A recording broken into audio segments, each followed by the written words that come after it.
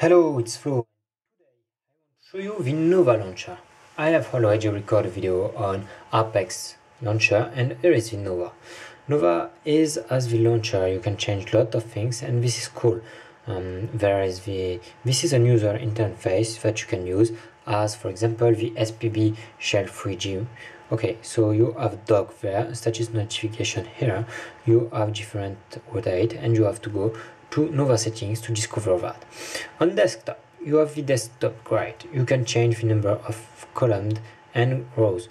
On Apex, you can go from 2 to 10, and on the Nova, you have from 2 to 7.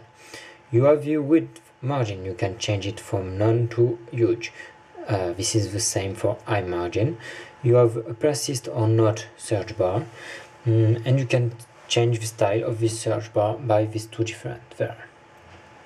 You have home screen, quantity and arrangement. You can change it at different home screen or remove it. For example, do like that to remove home screen. You can change the place of the home screen key with this check there. You have just to put it on different, for example, this home screen. I have to continue to use this one. Okay, remove that, remove that, remove that, remove that. Okay, so you have something like that. It's cool. Okay, you also have settings menu. No, oops, Nova launcher, excuse me, Nova launcher there, and there is okay.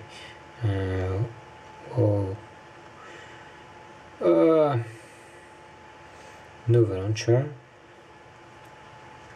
menu, Nova settings, excuse me. You have so on the desktop you have that. You have this scroll effect. You can change by cube, stack, and none. You have more things on Apex. You can change the wallpaper scrolling for the infinite scroll or not. You can hide or not the label icon.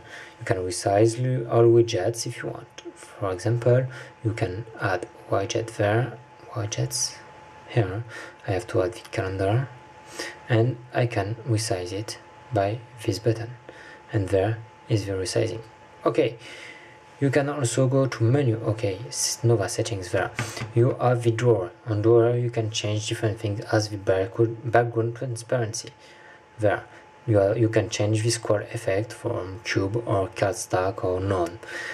You have the drawer style. This is an horizontal one. You can change by vertical. You have widget in drawers, and you have with a prime version the drawer groups, and you can hide apps.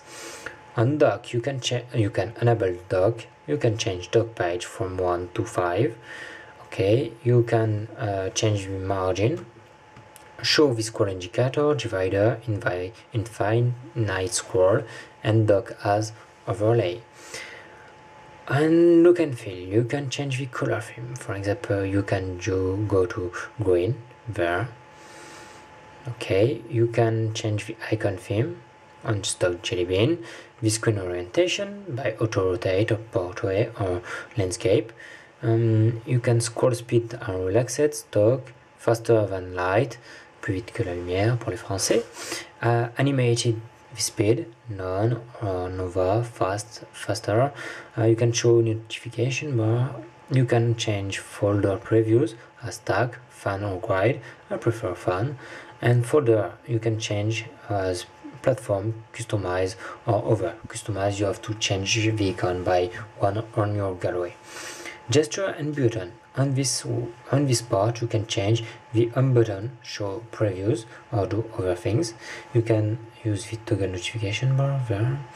You can have long press menu. You can change the pinch in, the pinch out and others, but you need the prime version. So this is cool to do that. We swipe down, we swipe up, and other things, some as rotate counter and rotate counterclockwise and rotate clockwise, excuse me. You have the unroot count with prime version 2, and you can back up the version and other things.